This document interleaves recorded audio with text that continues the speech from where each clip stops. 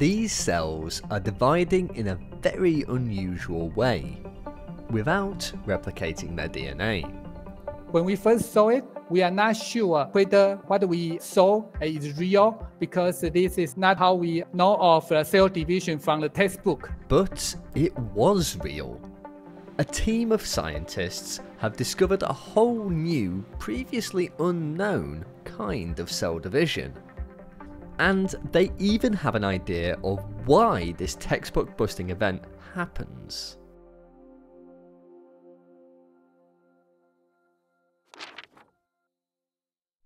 Normally, before a cell divides, it needs to duplicate all its DNA, so that each new cell gets a full copy.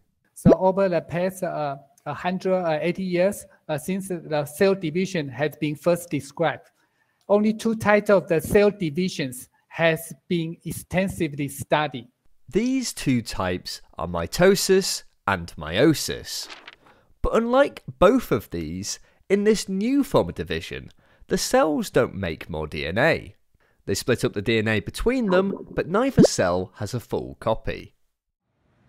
Chen and his team noticed this unusual division when observing skin cells in tiny zebrafish larvae. The team were able to colour each individual skin cell, and these fish are so small that they were able to track what happened to each cell. We want to understand how skin cells may work together to enable animal growth. While tracking the cells, the team spotted the unusual cell division. Some skin cells can undergo 2 rounds of the cell divisions without the DNA replication. Not only once, but twice the cells were able to divide without replicating their DNA. And they seemed to be in a bit of a rush. The team noticed the cells were making a lot of mistakes. Sometimes the DNA wasn't separating cleanly between the new cells.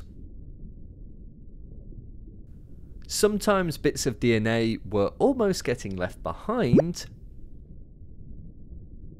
And sometimes the cells gave up on dividing altogether.